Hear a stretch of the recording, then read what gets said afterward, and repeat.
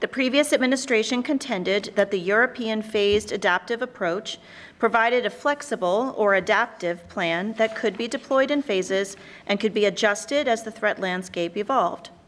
Since the plan's inception, Phase 1 and Phase 2 of the EPAA have successfully placed X-band radar in Turkey, and Aegis ships in Spain, and an Aegis Ashore site in Romania. Phase 3 of the adaptive plan began in 2016, with groundbreaking for a new site in Poland aimed for completion by 2018. Throughout that time, the presence of missile defense capabilities, regardless of their orientation towards threats emanating from the Middle East, have proven to be a consistent irritant in the U.S.-Russia relationship and one of several vexing issues that have stymied further efforts at arms control. The current approach to European missile defenses emerged prior to the conclusion of the agreement to limit Iran's nuclear program, known as the JCPOA, and at a time when missile threats, potentially even nuclear missile threats from Europe, beyond the European theater, dominated the European security landscape. Since that initial implementation of EPAA, the international security environment has changed substantially. The shifting security landscape has included, on the one hand, Russia's invasion and annexation of Crimea, its snap military exercises, including those involving mock attacks on European cities by nuclear-capable forces, and most recently, its cruise missile deployment, violating the INF Treaty. On the other hand, the boat has continued to rock with Iran's finalization of the JCPOA nuclear deal, substantially delaying any potential Iranian nuclear program on the one hand, and has continued its ballistic missile testing on the other. So the threat overall perspective has shifted, and it is time for a relook. So now the spotlight has returned to European missile defenses, but views on the way forward diverge sharply. Some call for expanded missile defenses to bolster assurances to NATO partners. Others call for pausing the program before a site is built in Poland, in part as a means to de-escalate tensions with Russia. Missile defense appears to be perched on a wire teetering between defensive necessity and diplomatic resolve. With these emerging and dynamic challenges in the international system, how does the United States and its allies decide to proceed? Fortunately, my job today is just to pose these difficult questions, not to answer them. The CSIS PONI program is designed to identify, encourage, and cultivate the next generation of nuclear experts and practitioners. That is our main purpose. As part of that mission, PONI, which I direct, seeks to sponsor thoughtful and respectful discussion and debate on the issues of the day, recognizing that we can only fully develop our own ideas if we possess a genuine understanding of the views of those who think differently. So this is very much in keeping with our broader educational and development mission within PONI, and we're very pleased to sponsor this discussion today.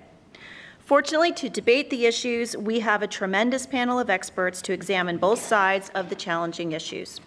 So let me take a minute to introduce their bios, and then we will be diving right in. Speaking first in favor of expanded U.S. missile defenses for NATO will be Frank Rose, who recently stepped down as Assistant Secretary of State for Arms Control Verification and Compliance. In this position, he was responsible for advising the Secretary of State on arms control, strategic policy, verification, and compliance issues. Prior to this, Frank served as the Deputy Assistant Secretary of State for Space and Defense Policy, where he was responsible for key issues related to arms control and defense policy, including missile defense, military space policy, chemical and biological weapons, and conventional arms control. Aside from working at the State Department, Frank has held a number of national security staff positions in the U.S. House of Representatives and numerous positions within the Office of the Secretary of Defense. Also speaking in favor will be Tom Karako. Tom is a senior fellow at CSIS with the International Security Program and director of the Missile Defense Project, and a dear colleague right down the hall from me. In this capacity, his research focuses on national security, U.S. nuclear forces, missile defense, and public law. Tom is also an assistant professor of political science and director of the Center for the Study of American Democracy at Kenyon College. Before his time at CSIS, Tom was selected to be a congressional fellow, where he worked with the professional staff of the House Armed Services Committee on U.S. Strategic Forces Policy, Nonproliferation, and NATO. We have a similarly strong panel to present the arguments against expanding U.S. missile defenses for NATO. First to speak on that side will be Joe Cirincione, who is currently the president of the Ploughshares Fund, a global security foundation. Joe is the author of hundreds of articles on nuclear weapons issues and a frequent commentator in the media. He previously worked in the U.S. House of Representatives and on the professional staff of the Committee on the Armed Services and the Committee on Government Operations. He is the author of the book Nuclear Nightmares, Securing the World Before It's Too Late, and Bomb Scare, The History and Future of Nuclear Weapons and Deadly Arsenals, Nuclear, Biological, and Chemical Threats. I think I've got 3 books in there. They're romance novels. You enjoy the happy topics, yes. And last but not least, we'll hear from Phil Coyle, who is a senior science fellow at the Center for Arms Control and Nonproliferation. With more than 40 years of experience, Mr. Coyle is a recognized expert on U.S. and worldwide military research, development, and testing matters. He previously served as the Associate Director for National Security and International Affairs at the White House Office of Science and Technology under President Barack Obama. Prior to joining the Obama administration, Phil was appointed by President George Bush to the Base Realignment and Closure Commission, in 2005. He's also served as a former Assistant Secretary of Defense and Director of Operational Test and Evaluation at the Pentagon. Before that, Phil was an Associate Director at the Lawrence Livermore National Laboratory in Livermore, California. Briefly, I'll just summarize how the rest of the process will unfold. The question that both sides of the panel will address is, should the United States continue to expand European missile defenses for NATO? The ground rules are that each debater will have 5 minutes each for the opening statement for a total of 10 minutes per team. Following opening statements, I will ask each panelist a question and allow 2 minutes for a response. At the conclusion of the moderator questions, Team Rose and Karako will have 5 minutes total for a rebuttal, followed by Team Cirincione and Coyle, who will have 5 minutes of their own, and they will have a chance to kind of rebut each other's questions.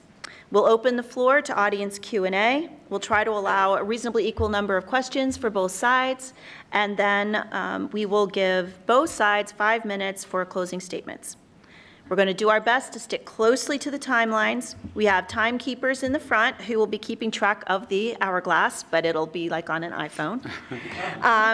And they will be notifying the speakers via signs in the front row as they come to the close of their allotted time. So please save any comments, corrections, or interventions from one side or the other until the baton is passed back to you.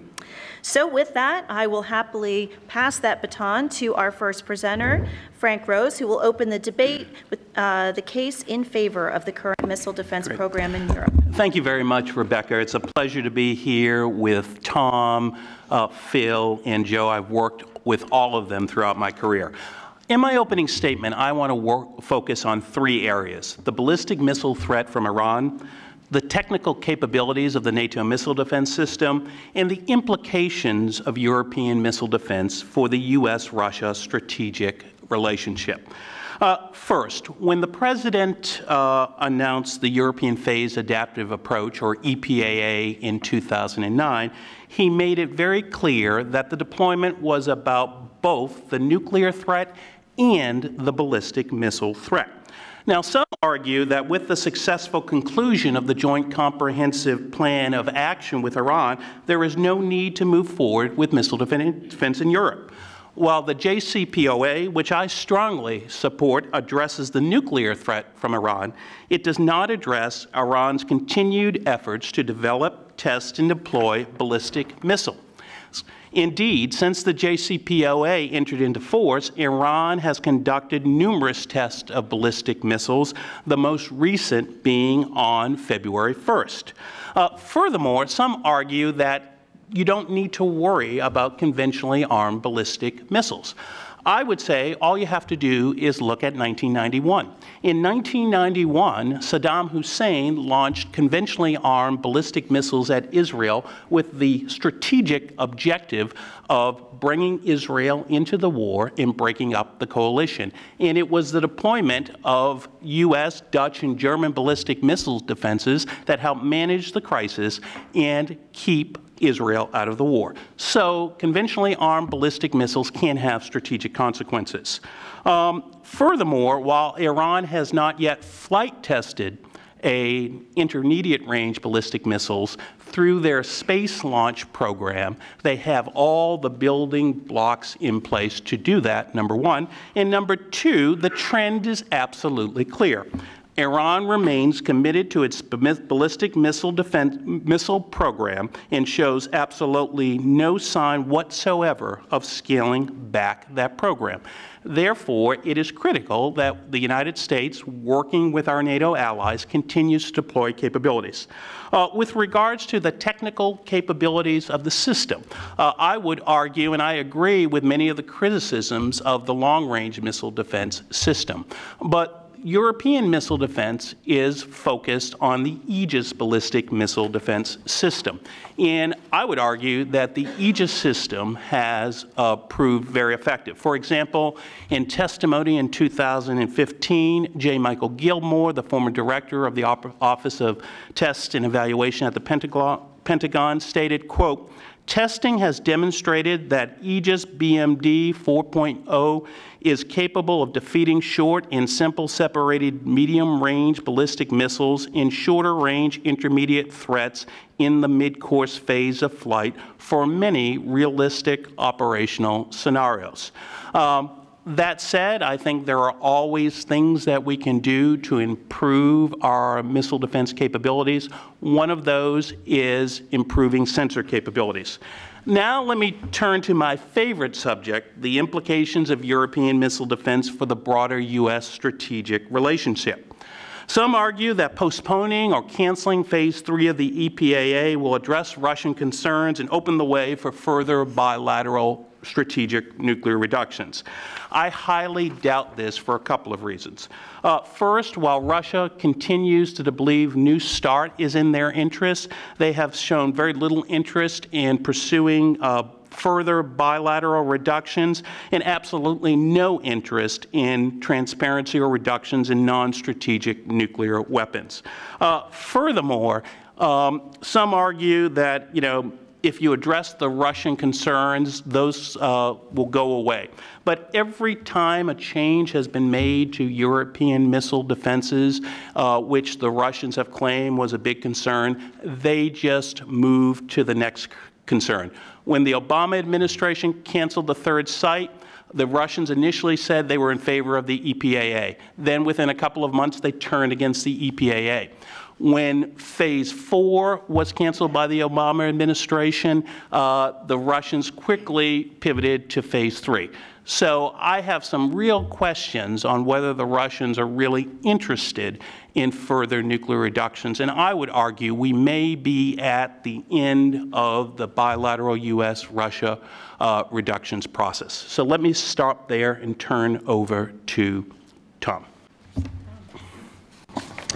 All right, well, thank you, Rebecca. I'd like to say a few things about why I believe we should stay the course on missile defenses for Europe. Now, some changes may well be in order, but at a minimum, I believe the Poland site already under construction should indeed be completed. Missile defense is now an established part of U.S. and many other nations' security architectures, and the threat is not diminishing. There's too many missile-armed actors out there and too much uncertainty to forego defenses entirely. And as noted in the 2010 BMDR, missile defenses contribute to regional deterrence. And the 28 member nations of NATO seem to agree, having made missile defense a core alliance mission that same year. But specifically territorial defense, not just for Turkey and Romania, but the populations and territory of all NATO, for which the deployment of the SM-32A will be necessary. And NATO reaffirmed this just last summer at the Warsaw Summit. Now, when EPA was announced, it was praised by many, including as a victory of pragmatism, and that it would NATOize the system to strengthen the alliance, not divide it. That was Joe Cirincione back in 2009. And you know what? He was right. But I believe that endorsement applies as much today as it did then. Nor does the Iran nuclear agreement, assuming it lasts, negate the need to continue. In 2009, President Obama noted that European missile defenses might be scaled back with a successful deal, but had the express assumption that it would include missile limitations. The same point was affirmed by Wendy Sherman as late as 2014. We're not here to relitigate whether JCPOA should have had or could have had missile limitations in it. We have to accept that it didn't. The price of not having them in the agreement, however, is that they remain a going concern. But don't take my word for it. When Russia suggested a few years ago that the deal removed the need for European missile defenses, NATO strongly disagreed, as did John Kerry in his discussions with his Russian counterpart in 2013. In the words of NATO General Secretary Stoltenberg, the threat is real. And of course, keep in mind that the deal could go away. Some, for instance, have vocally expressed concern that President Trump might do exactly what he said he would do, which is to tear up the Iran deal, or it could fail for a number of other reasons. We have a relative degree of confidence today about the prospect of a North Korean ICBM, should they get one, because of some limited missile defenses that we have for that threat. If in a few years the deal collapses, and if Iran should go back to trying to get a nuclear weapon, or even within the deal, they should acquire longer-range missiles from elsewhere, it would be better to have outpaced the threat than to chase it. Missile defense sites take years to build and deploy. It's not the sort of thing you can snap back into place like the sanctions regime allegedly will. Some have said that there won't be a nuclear-armed Iranian missile of any range for maybe 20 years. I happen to think we don't know what's going to happen with Iran this year, let alone 20 years from now. Since the deal was concluded, there have been between 9 and 13 Iranian missile tests. Shahab, Ghadar, Imad, a space launch vehicle, and a cruise missile. For these tests, Iran was rebuked by both the Obama and the Trump administrations. Now, the Iran problem is different and distinct from the Russia problem. What we ought not do is to compromise NATO's defense on the slim hope that we might appease Russia. Some folks, I think, believe that the U.S. is always just one missile defense concession away from making Russia happy, less paranoid, and less reliant on nuclear weapons. Just one more. I think Phil Coyle made some similar suggestions in a piece published this week. The same day, I think, that the New York Times reported about the Russian Glick'em in violation of INF. I just happen to disagree. And I think the cancellation of Phase 3 would undermine the NATO alliance, it would cause a lot of concern with our allies, and it would do exactly nothing to improve relations with Russia. Of course, EPA has not been and is not about undermining Russia's strategic forces.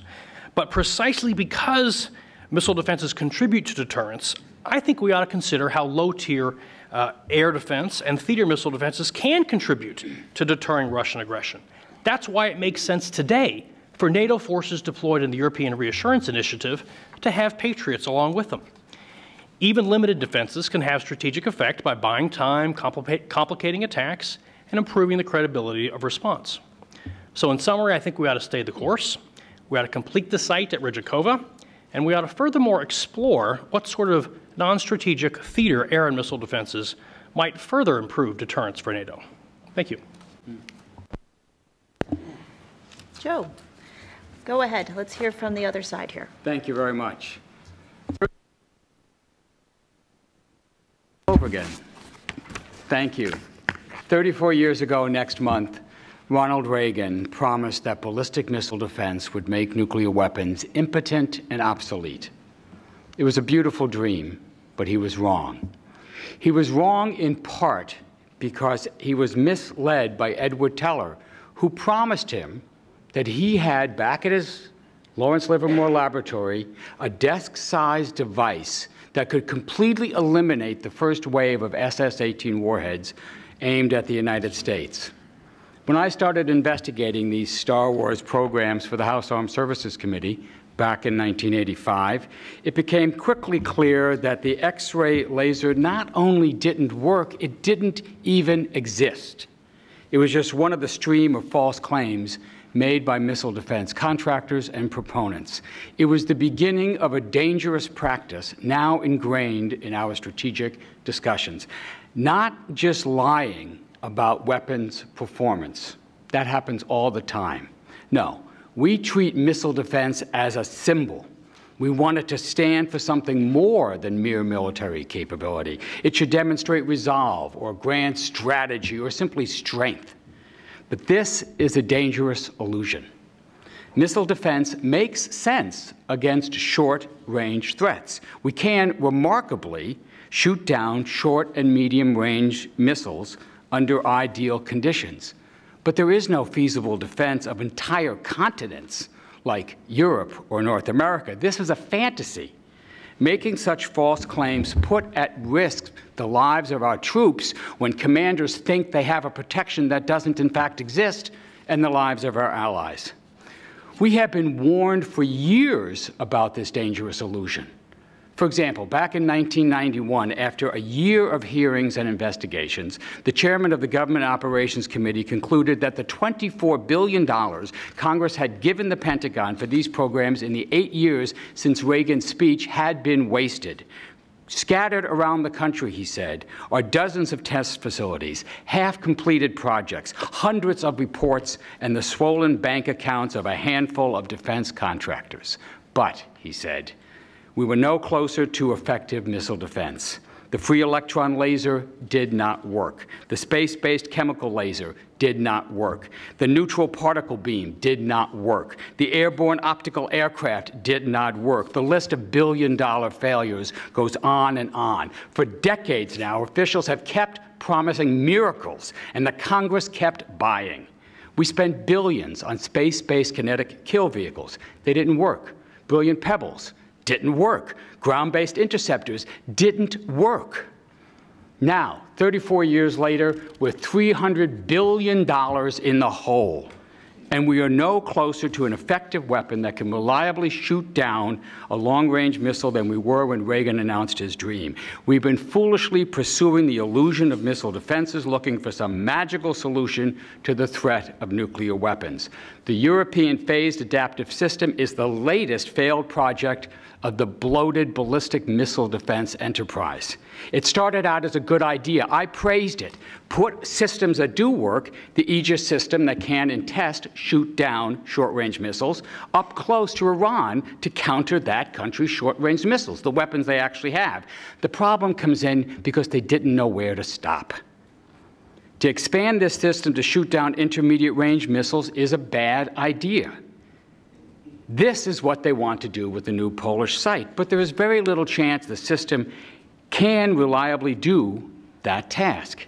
It certainly has never been tested under realistic conditions to do that. We have zero evidence that this system could actually work. So it's a good thing that Iran does not actually have an intermediate-range ballistic missile, and an even better thing that Iran does not have a nuclear warhead to put on any of its missiles, and an even better thing that the Iran agreement ensures that Iran won't have a nuclear weapon for at least 15 to 20 years and won't ever have one if we do our job and build on this agreement. So it's time for the phased adaptive approach to actually adapt. Put the Polish site on pause until and if an actual threat develops. Don't lock in ineffective technology that will be obsolete by the time a genuine threat emerges. Yes, we have new challenges from Russia. Yes, their deployment of cruise missiles is an unacceptable violation of agreements. But missile defense is not the answer. We have to push back against Russia, but the place to do that is not in Poland, it's in the White House. Thank you. Thank you, Joe. Phil. Thank you to Ploughshares and to CSIS for sponsoring this debate, and thank you to CSIS for hosting it. The Iran nuclear accord, concluded in 2015, has fundamentally improved U.S., European, and Middle East security. Iran no longer has a path to obtain nuclear weapons, and its missile programs are short to medium range and proceeding more slowly than expected. As a result, current U.S. plans to deploy interceptors in Poland and to expand ship-based Aegis missile defenses in Europe should be paused, that is, placed on hold. President Donald Trump has said he would like to improve U.S. relations with Russia. This will be impossible if the U.S. expands missile defenses in Europe. Russian President Vladimir Putin hates U.S. missile defenses in Europe and has given long speeches about how these defenses are upsetting the strategic balance. By pausing the deployment of further U.S. missile defenses in Europe, President Trump can show Mr. Putin that he's willing to take a fresh look at what has been one of the greatest obstacles to improved U.S.-Russia relations and continued progress in arms control.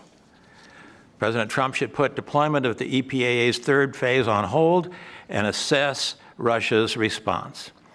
The pause would save hundreds of millions of dollars, perhaps even over $1 billion, in unnecessary costs, and provide additional time to correct existing flaws and develop more capable interceptors if needed. The pause would not preclude the possibility of deploying Phase 3 later if Iran began developing longer-range missiles and resumed proliferation-sensitive nuclear activities. There would be ample time to respond. From the outset, the European phased adaptive approach used the word adaptive for a reason. The system would be deployed in phases, which could be adjusted to the threat as it changed. President Obama said in 2009, if the threat from Iran's nuclear and ballistic missile program is eliminated, the driving force for missile defense in Europe will be eliminated. On January 25, 2007, Lieutenant General Trey Obering, then head of the Missile Defense Agency, held a roundtable where reporters asked him questions via conference call. One reporter asked, what was the point of European missile defenses? What would the point be if the supposed Iranian threat went away? And General Obering couldn't think of one. Thanks to the nuclear agreement with Iran, the threat has gone away.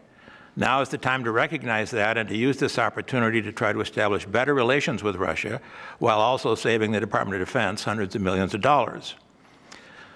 The first two phases are complete and were designed to address Iran's short and medium-range missiles.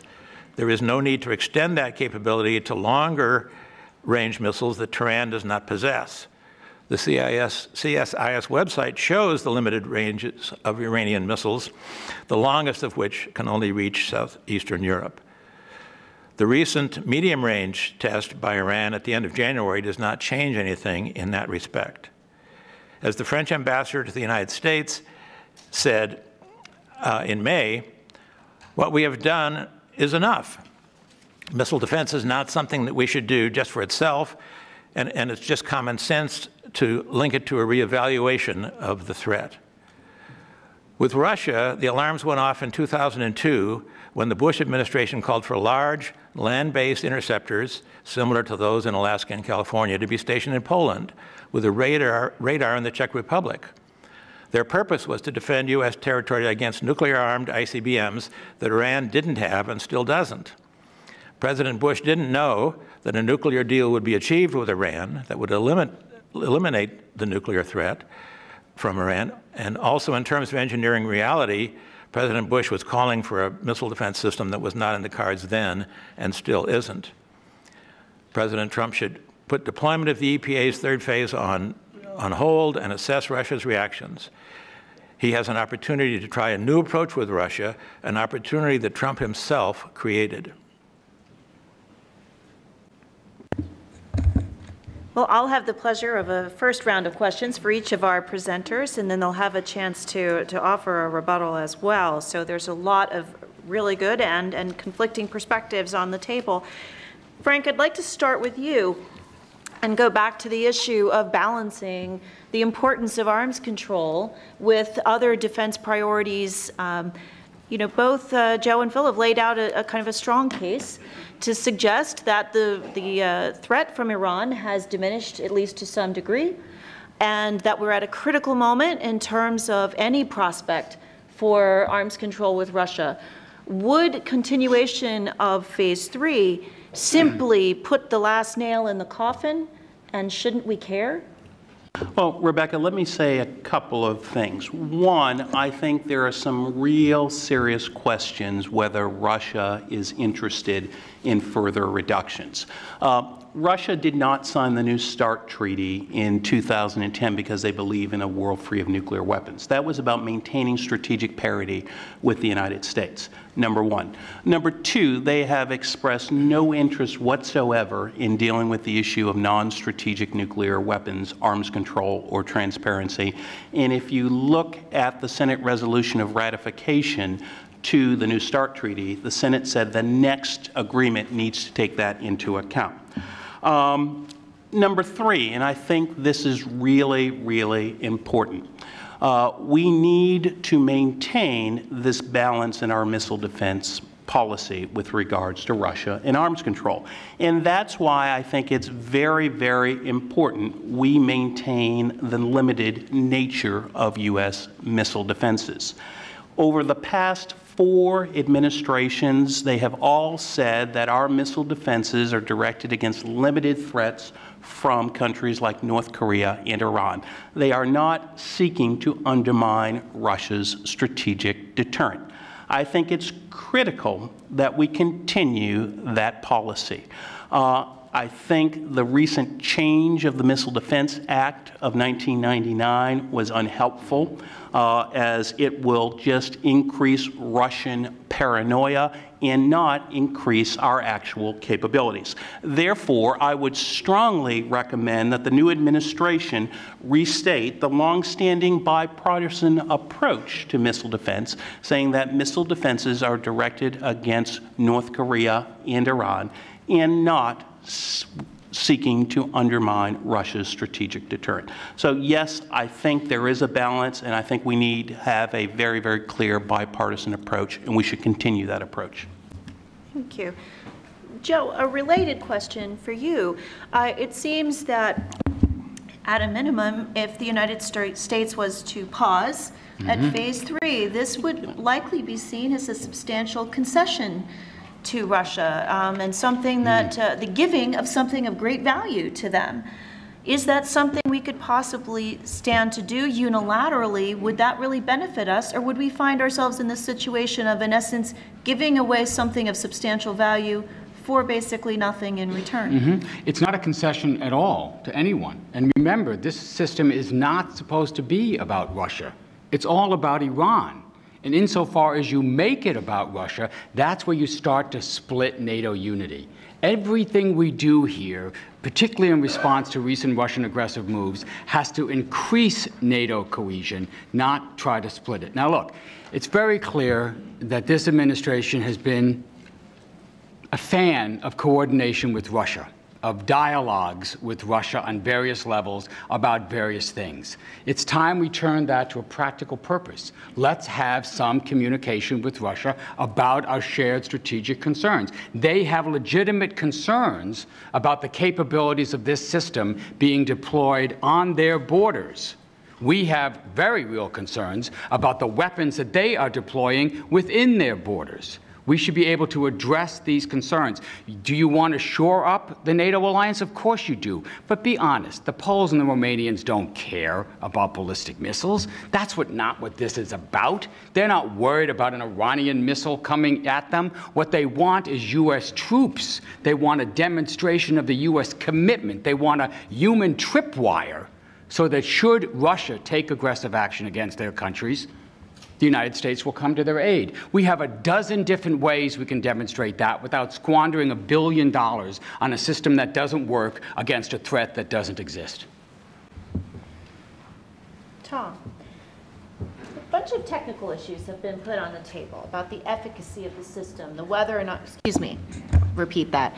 Tom, a bunch of technical questions have been put on the table about the efficacy of the system, whether it can actually meet the technical challenge that it's been given. I think, would you be able to sort of address that? Can it really meet the task? And related to that, how disruptive is this to strategic stability when we take into account the practical and technical considerations of the missile defense program? Well, I think on the, specifically focusing on the Aegis program, I think it's had an exceptionally successful record, 28 of 37 or 28 of 34 intercepts. That's not bad, depending on how you count. And I think that it's doing very well at the kind of mission it was designed for. And that's exactly why, by the way, the second half of that question is, will SM-3s of any kind in Europe disrupt the strategic stability? I mean, it's not even a close question. And I'm especially fond of quoting 2 women on this. First, Condi Rice, who says that, what we're doing, both GBIs and SM-3s, this isn't Star Wars. This isn't even the son of Star Wars. It's not even the grandson of Star Wars. And then on the other side, Rose Gottemüller, who when faced this question in Bucharest in 2014 said, you know, we don't even have as many interceptors, GBIs, as Moscow does around them, and they're pretty clear about the fact that that's about us. So it's not even a close question. They're just not fast enough to chase ICBMs over the pole. They're not in the right place. They're not fast enough, and there's not enough of them. So I think it's really a canard. Russia's real objection here is more political than it is technical. And at the very bottom of all this, they really object to the idea that these countries on the periphery are independent. It's really the idea, I think, of sovereign equality of their neighbors that they really object to, as opposed to being subjects of the Tsar. And Phil, for you, Iran has continued to test its missile program. There have been multiple tests. It's clearly that missile program remains substantial concern to the current administration on the Hill and elsewhere. I understand that the JCPOA certainly did put at least on hold the nuclear risk, but explain why you feel there's sort of a technical mismatch between even the Iranian threat that these systems are targeted, and why that isn't, why you feel this is not well suited to the problem at hand. The latest missile test by Iran did not show any new capabilities that they didn't already have in terms of range and effectiveness. It was another relatively short-range test.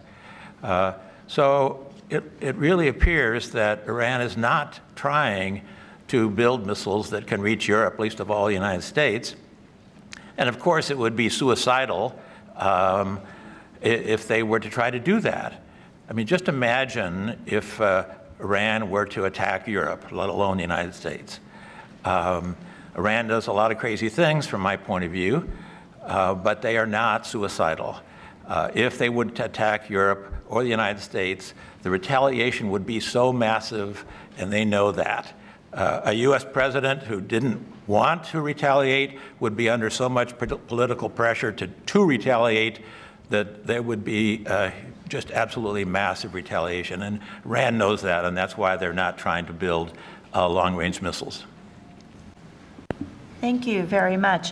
I'm going to turn next to the rebuttals by both sides. As I do that, I'll remind the audience we're going to be coming to you in about 10 minutes, as soon as they've done 5 minutes of rebuttal each. So prepare your questions. Remember to keep them very short, very crisp. As you can see, the speakers are certainly adhering to every time limit, so we want to get as much out of this as we can. So while you're getting ready, I'm going to turn first to the team of Rose and Karako. Please offer your rebuttal, again, in support of continued missile defenses in Europe. Thank you. Rebecca really warned us to stay on time. So, I think my overall response to some of the arguments on the other side is that they really do sound stuck in the 1980s. I mean, the talk about the X-ray laser and this other stuff, I mean, that is so far removed from what is going on in the world today. And furthermore, the idea that missile defenses don't work in practice in the real world is belied by at least two major events. One, in 2003, every ballistic missile that Saddam fired that the United States engaged during the 2003 conflict was defeated. What? No, the cruise missiles were not, but every ballistic missile engaged was defeated. And second, have you heard of Yemen?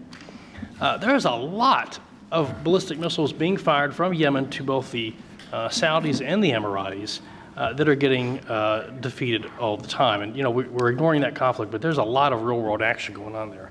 And I think I'll just leave it at that. One more small point that on the 2A, that doesn't work. February 7, it had its fly-out intercept test, and by all accounts, it seems to have performed marvelously.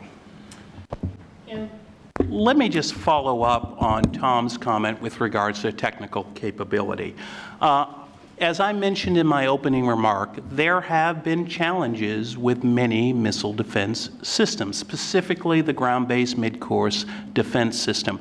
However, the Aegis system has worked effectively over the last decade. We have received numerous reports by the Independent Director of Operational Test and Evaluation. highlighting this fact. Even Phil Coyle, who's not the biggest fan of missile defenses, has said a few good things about the Aegis BMD system. For example, on December 7th, 2006, he stated, quote, "The U.S. Navy has an enviable track record of successful flight intercept test and is making the most of its current limited Aegis missile defense capabilities." So I don't disagree with Phil that there are challenges in the missile defense program. When I was on the House Armed Services Committee, I went after a number of these missile defense programs, but I think the Aegis ballistic missile defense program has an excellent track record, number one. Number two, Phil mentioned in his remarks that, quote, Iran would be suicidal to attack Europe with ballistic missiles. And the point I would make is you don't necessarily have to use a ballistic missile for it to have a political impact. Indeed, one of the reasons why Iran, North Korea, and other countries are developing these capabilities is because of the intimidation factor.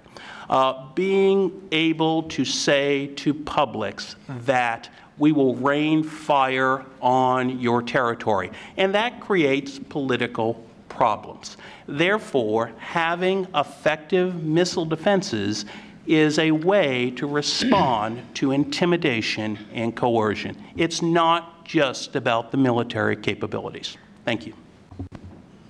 Excellent. Thank you very much. Joe, would you or Phil like to kick off your rebuttal? Sure. Thank you.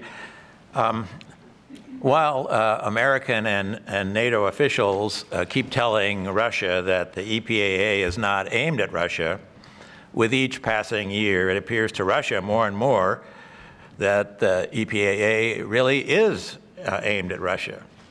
As George Lewis points out, by the late 2030s, the U.S. could have hundreds of interceptors threatening Russia, as many as 650 SM-3 interceptors, either based on Aegis ships or in Europe or elsewhere, and capable of being relocated on short notice. Hundreds of deployed U.S. SM-3 interceptors would begin to match one for one the number of survivable Russian ballistic missile warheads under New START, or even exceed one for one Russia's survivable nuclear arsenal if Russia would agree to further modest cuts. For Russia, this would be much less acceptable than the current situation, which Russia has been complaining about for years. There's an old military adage that the only purely defensive weapon is a foxhole. And the Aegis BMD system illustrates that. SM-3 missiles are launched from Mark 41 vertical launch systems capable of firing offensive, possibly nuclear-armed, Tomahawk cruise missiles, anti-ship and anti-submarine and other kinds of missiles, as well as SM-3s. The Mark 41 is the launcher on Aegis ships and also for Aegis ashore in Romania. Accordingly, Russia has no sure way of knowing whether U.S. missile defenses in Europe are defensive or offensive. The language of the INF Treaty is perfectly clear. If a launcher has been tested for launching offensive missiles, that launcher shall be considered to be being used for offensive missiles. From a Russia point of view, the Mark 41 makes the EPAA out of compliance with the INF Treaty. To resolve this matter will take time for negotiations with Russia, as provided for under the treaty, time enough that a pause in phase 3 of the EPAA is justified. Also, I have to add Mr. Karako's proposal to expand the EPAA to include integrated air and missile defenses against Russian aircraft and cruise missiles deployed at additional Aegis ashore sites makes it clear that the EPAA would indeed be aimed at Russia. Missile defense is the longest-running scam in the history of the Department of Defense. That's why history matters. I have a quaint notion for someone in Washington. I believe that facts matter. And you have to be able to prove that your system works. You like this system? Fine. Let's go operationally test it. Let's put it up against a real-world threat, and you show me that this sucker can actually intercept an intermediate-range ballistic missile deployed with decoys and jammers and countermeasures. You show me that, and I will publicly eat this report here with you. I don't believe it. And we shouldn't have to base this system on faith. We should be able to test this thing and decide whether it works or not, and then decide whether there's a threat existed. And here's the problem. You go ahead with this thing, you know what it's going to do? It's going to prove that this was all about Russia from the beginning. The Russians, you think they're going to sit back and just watch as this deploys? They're going to keep doing what they're doing, try to divide NATO. Everything Putin is doing is try to divide NATO, and guess what? NATO is nervous. NATO is confused. We are in a political crisis in this country, in this city, the likes of which none of you have seen in your lifetimes, and don't think NATO's not watching. And then you go ahead and you go do this. You say, forget that stuff about Iran. This is really about Russia. We have to show resolve against Russia, so we're going to deploy this. And then you take some of these ideas and you go deploy something else. We have to have systems to counter the cruise missiles. Let's go build anti-cruise missile defenses. Don't exist. That hasn't stopped us in the past. Let's go deploy them. Or let's go do interdiction against those cruise missiles. And let's go do what Senator Tom Cotton wants to do. Let's go put new nuclear weapons in NATO. Now, there's a brilliant idea. You know what happened when we did that in the 80s? The biggest mass demonstrations Europe had ever seen against the Soviet and Russia and U.S. arms race.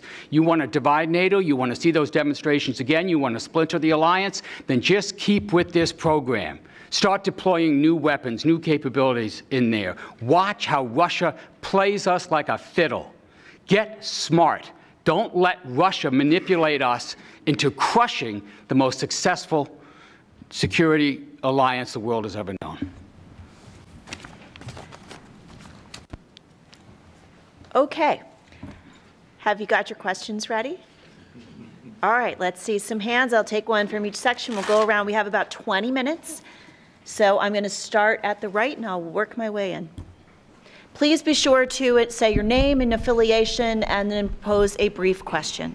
Hi, I'm Terry Hopman from Johns Hopkins SAIS. I have both a technical and a political question that are related. Is there a technical reason why a deployment in Romania or Poland is particularly useful from the point of view of an effective defense against an intermediate range missile?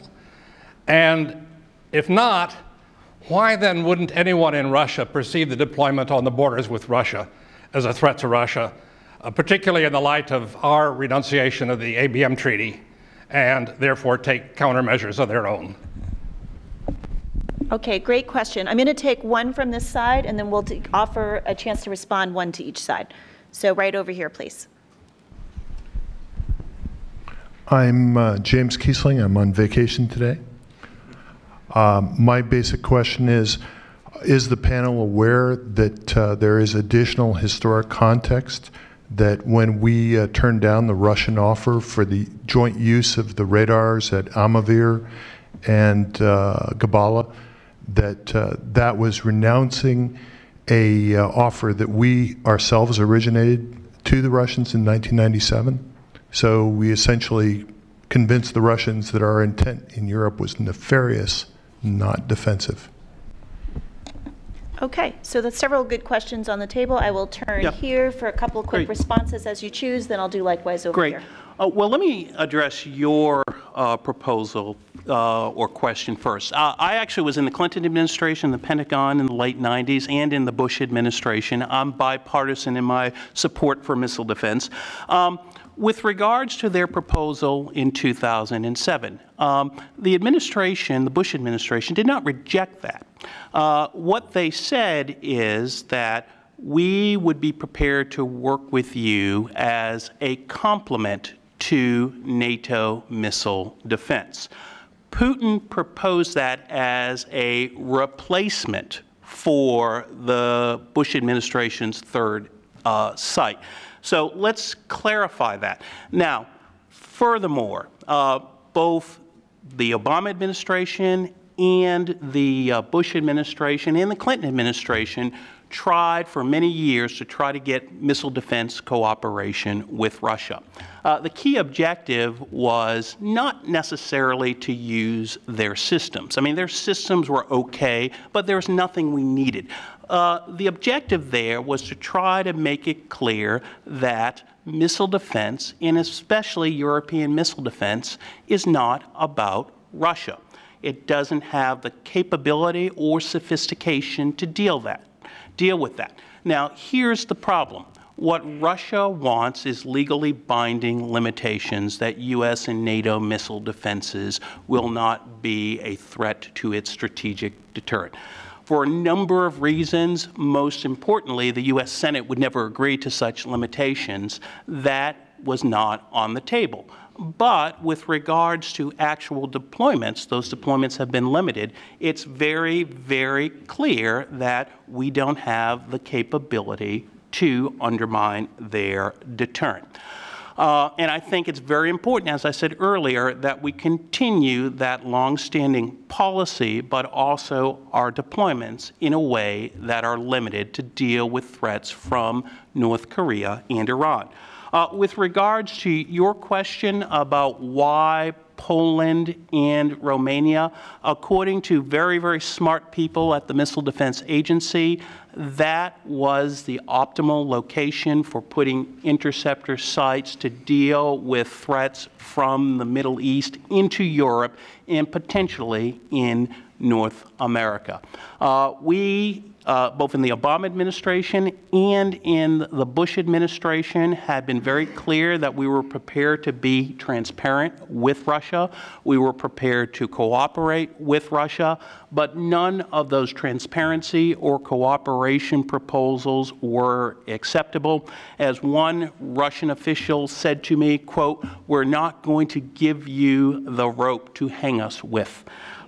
It reminds me of this old saying when dealing with the Russians, just because you're paranoid doesn't mean people aren't out to get you.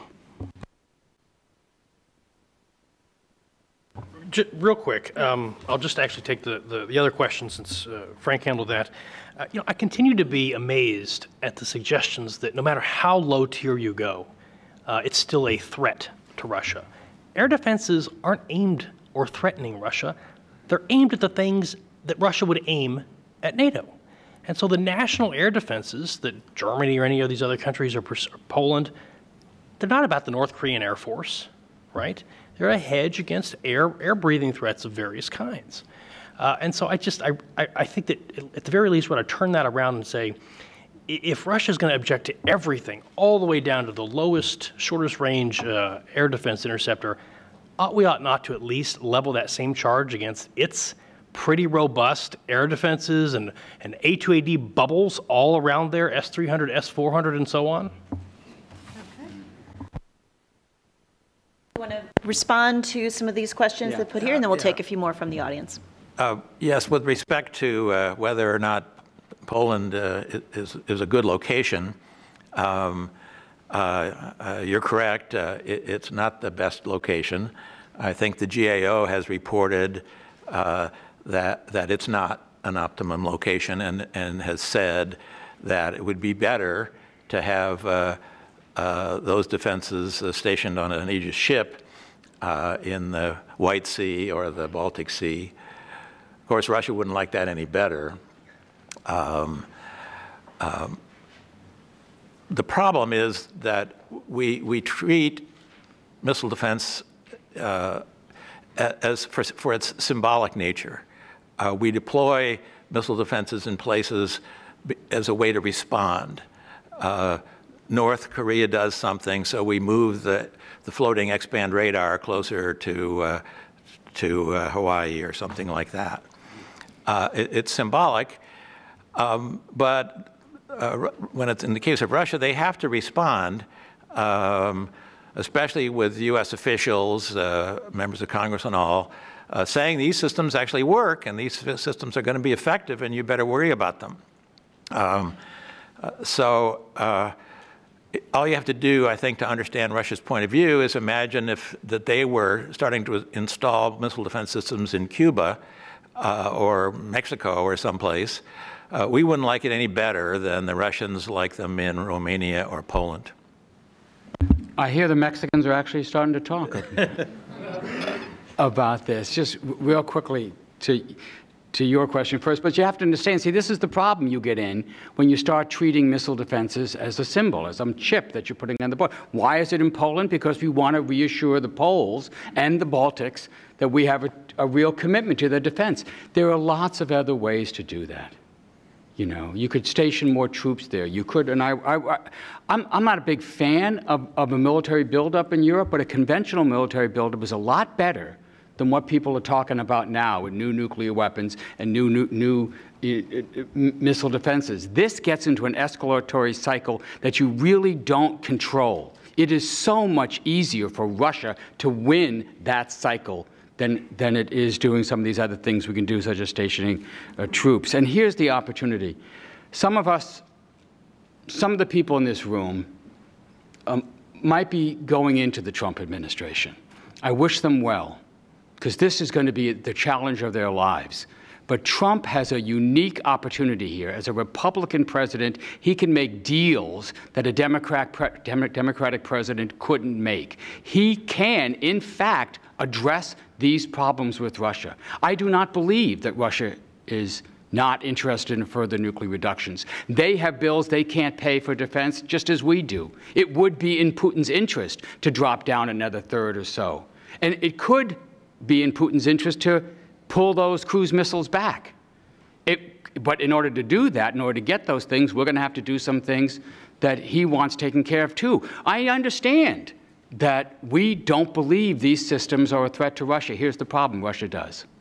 I'm convinced. It's not just a maneuver they're making. I think they really do see a threat from there. And from their point of view, there are reasons to feel threatened about this. And our assurances don't work. They want something. But here's the good news. We can give up this Polish site, not go ahead with it, and it doesn't cost us anything, because it doesn't provide a real military capability. It doesn't really increase our security, but an arrangement with Russia that reduced the nuclear threat, that reduced the tensions between our two countries, now that is a deal that would put Trump in the history books. Okay, I've got about 11 minutes, so I'm going to take a couple more questions. One right here. Hi, Rachel Oswald, Congressional Quarterly. Could you talk a little bit about the political and military connections between the deployment by Russia of the cruise missile and the NATO missile shield, and to the extent that you see the deployment of the cruise missile as a reaction to developments to Russia's east? Okay, good question. Hang on, we're going to get a couple. I've got one in the middle. Greg Thielman, board member of the Arms Control Association. Frank mentioned 2009 as the time when the schedule for European phase adaptive approach was set out. That was obviously based on threat projections, which have proven dramatically exaggerated. For years, we assumed an Iranian ICBM in 2015, actually up until about 2 months before 2015. They have not tested a IRBM range system. They are way behind in the Simorgh space launch vehicle that people worry about providing technology. Do either Frank or Tom expect an Iranian IRBM before 2020, for example? I mean, 2 years after the phase 3, it has an initial operational capability.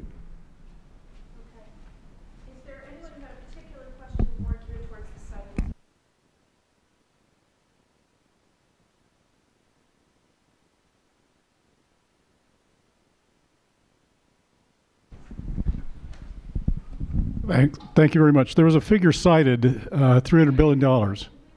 I'm Randy Neal with Navy International Program Office. Okay, there's a figure cited for $300 billion of waste.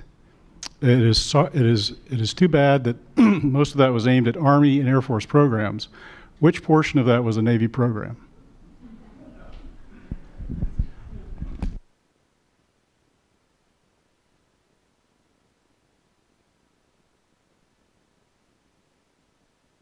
So with that, I'll give you a minute on that one. I'll start over here to answer some of those Great. questions, and we'll try to be quick. Well, let me address Rachel's question. Many of you are probably aware, and I was at the Pentagon at this time, in 2005, Sergei Ivanov, then the defense minister of Russia, proposed a joint withdrawal between the U.S. and Russia from the INF Treaty. Russia's concerns about the INF Treaty go back a very, very long time. And when you look at how long it takes to develop a system, they probably started developing the system probably about 10 years ago. So this has been ongoing for some time, in my view, number one. Number two, what we have also seen is, yes, does it have something to do with missile defense? Maybe a little bit. But the Russians have seen a degradation of their theater strike capability, and this ground launch cruise missile may be one way to close that, quote, capabilities gap. And there's also a survivability issue. They have been developing air-launched and sea-launched capabilities, which have been demonstrated in Syria, but you can shoot down an airplane, you can sink a ship. It's very difficult to find mobile cruise missiles and ballistic missiles. And then finally, I would not underestimate Russia's long-term concerns about China. I remember several years ago when I was hosting a dialogue with the Russians on space security, and we thought we would be cute and brief the Russians about Chinese anti-satellite capabilities. It was the best briefing I participated in my 8 years in the State Department, because watching the Russian reaction was fascinating. Then at the end of the presentation, one of the Russian colonels got up and said, "Mr. Rose, we're concerned about what you're doing in outer space. They think we have the Death Star circling the Earth with the objective of undermining Russia's strategic deterrent." I agree with Joe. The Russians really believe this. However, he said, but we're even more concerned about what the Chinese are doing. And my response was, you should be. So, Rachel, the answer to your question is, does the missile defense have a role? Probably. But what I would argue is that there are larger strategic issues at play here, and this new ground launch cruise missile is part of that. And I would further state what we are seeing is, in general, a Russian rejection of the Euro-Atlantic security architecture put in place in the late 80s and early 90s when they were, quote, perceived as weak, though I would argue that they still see value in the New START treaty, but primarily because it provides parity with the United States, limitations on U.S. systems. I am not as optimistic as Joe, given that I've been working with the Russians for almost 2 decades, as to whether they really buy into this process of further reductions. We will see. Perhaps Trump will look into Putin's eyes and get a sense of his soul, as all presidents, I remind my Republican friends, we'll see, but I have my doubts. So I'll take Greg's question, and I might not say what you expect me to say. The question is really about an Iranian ICBM or Iranian IRBM. And I hope it's the case that Iran never gets an ICBM.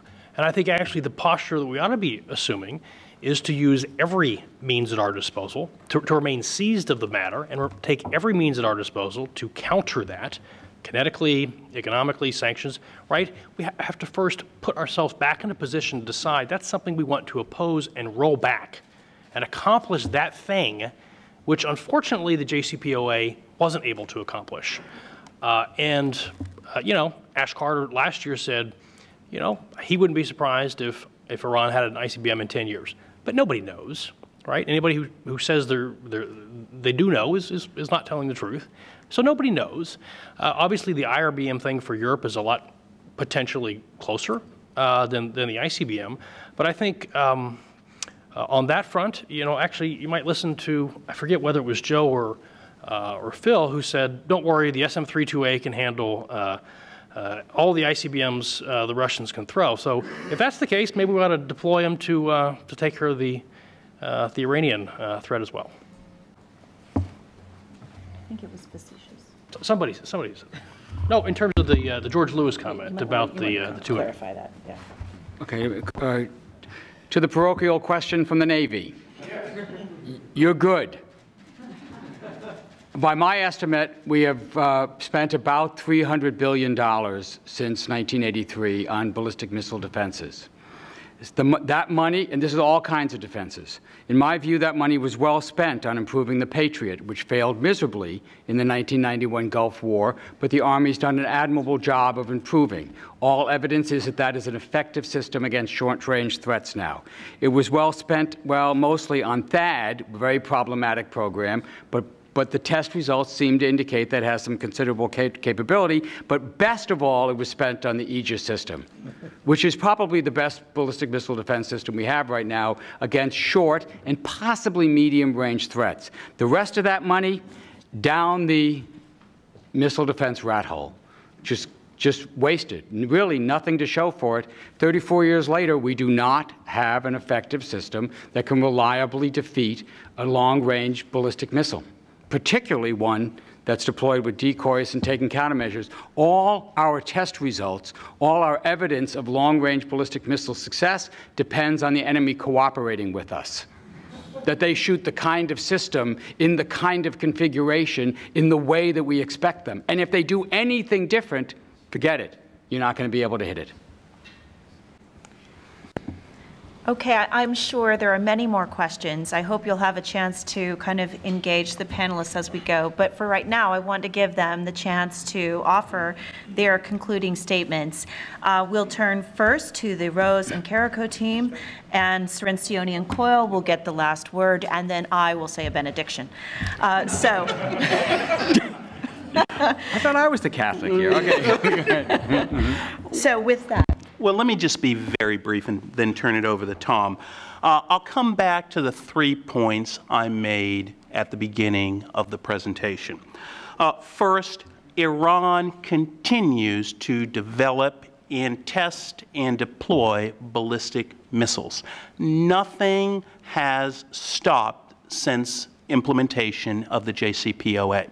While I strongly support the JCPOA, Iran continues to develop ballistic missiles and even conventionally armed ballistic missiles, as we saw in 1991, can have strategic consequences. And I would note, with regards to Joe's criticism of the performance of the Patriot in 1991, that was an air defense capability. They deployed what they had. It really wasn't a missile defense capability. But you use what you have, and I would still argue even those limited capabilities played an important role in keeping Israel out of the war. And had Israel entered that war, the consequences might have been different. Second, and I would support Joe on this point, the Aegis ballistic missile defense system works. There are challenges with other missile defense systems, such as the GMD system, but Aegis has a very, very strong track record.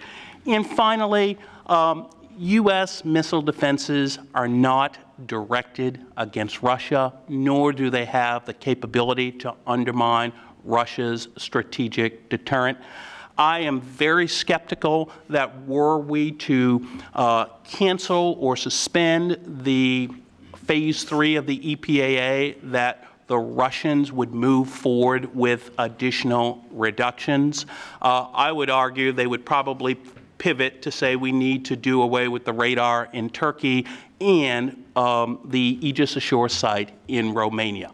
That said, I think it is very critical that we continue our long-standing policy that U.S. missile defenses are directed against limited threats from countries like North Korea and Iran and are not directed against Russia. Okay, well, just real quick, my argument is to stay the course on the EPAA. I think, really, to continue the last question I took, first we have to remain seized of the problem with respect to Iran. And I think that in many ways we've really relaxed the tension, right? A good, healthy tension and concern about the program. And I would ask, it's not going to be easy to renew missile sanctions on a multilateral basis against Iran. You hear talk about that on the Hill right now. I think that those who may oppose the need for more expensive missile defenses of Iran, I hope they'll join me in endorsing more robust sanctions and other means to roll back the Iranian missile program. Second, I do want to very quickly answer a couple of points.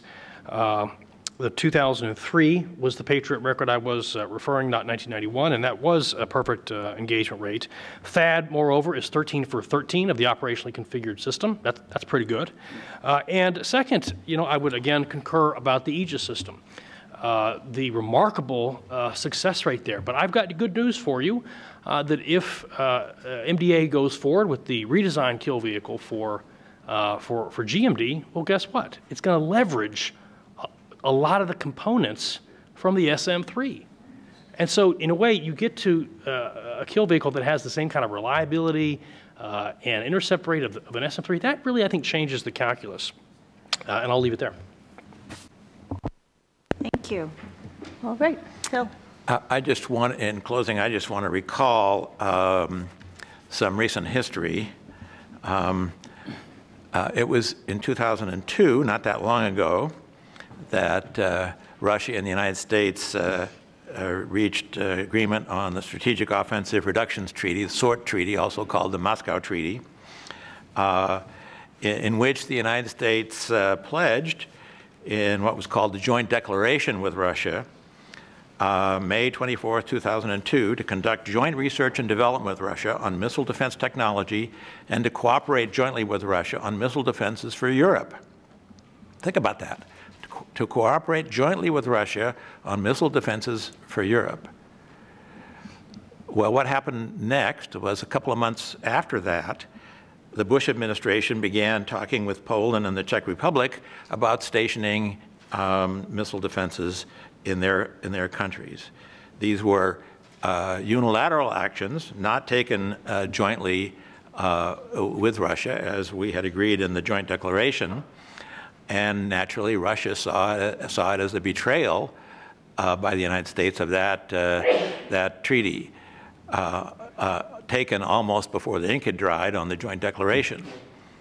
U.S. missile defenses in Europe have been a problem for Russia ever since, and I think we need to keep that in mind. Thank you.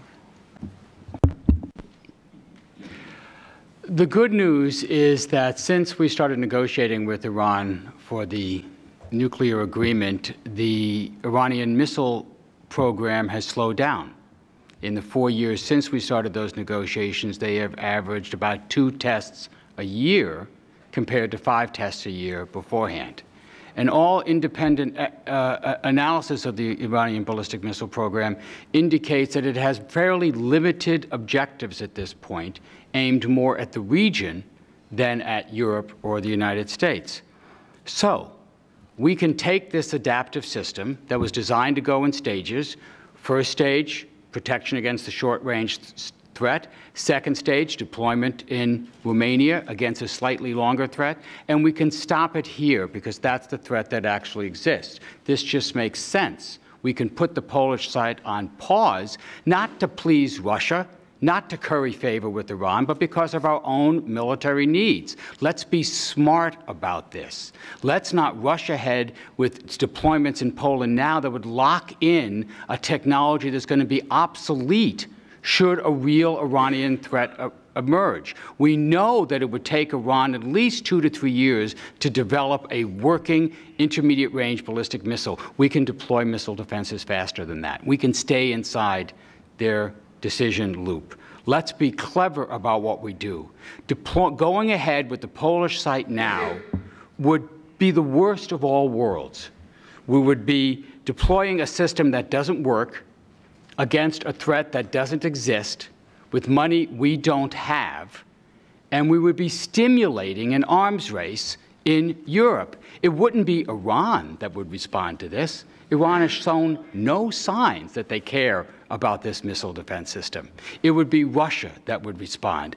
Russian military leaders who genuinely think this represents a threat to them would argue that they need to deploy counter capabilities. You get in that escalatory cycle at precisely the time we don't need to. Let's be smart about this. Let's be smarter than Russia. Let's deploy the kinds of weapons we need against the threats that really exist. Let's use our resources in the smartest way possible and not for symbolic or ideological reasons. Thank you. Well, thank you. I want to thank our panelists for putting forth a vigorous and thoughtful discussion of the issues. I want to thank you for being a fantastic audience, extremely attentive. I want to be sure to thank Ploughshares in particular for co-sponsoring this series of debates with the Project on Nuclear Issues and partnering with the idea that we want to bring together these diverse views and have a vigorous and respectful discussion.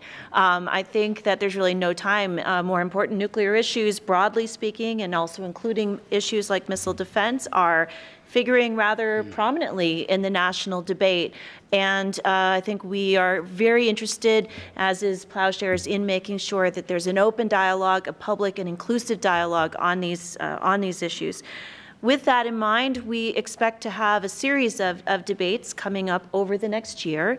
The next two will take on different aspects of modernization. They'll be occurring over the next kind of month or two. So please keep a look in your inboxes and your mailings from us, and we will keep you posted on that schedule should you wish to attend.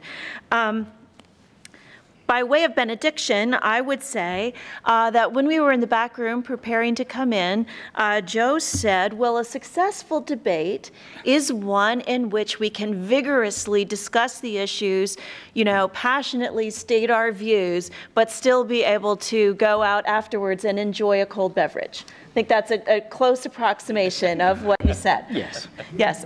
And so thank you very much. I think we will have the opportunity to do that in part for the reception that has been provided by Ploughshares. And so you'll have an opportunity to have some dialogue, talk to the panelists, talk to each other, learn more about PONI, and we look forward to talking to you in the atrium on the other side.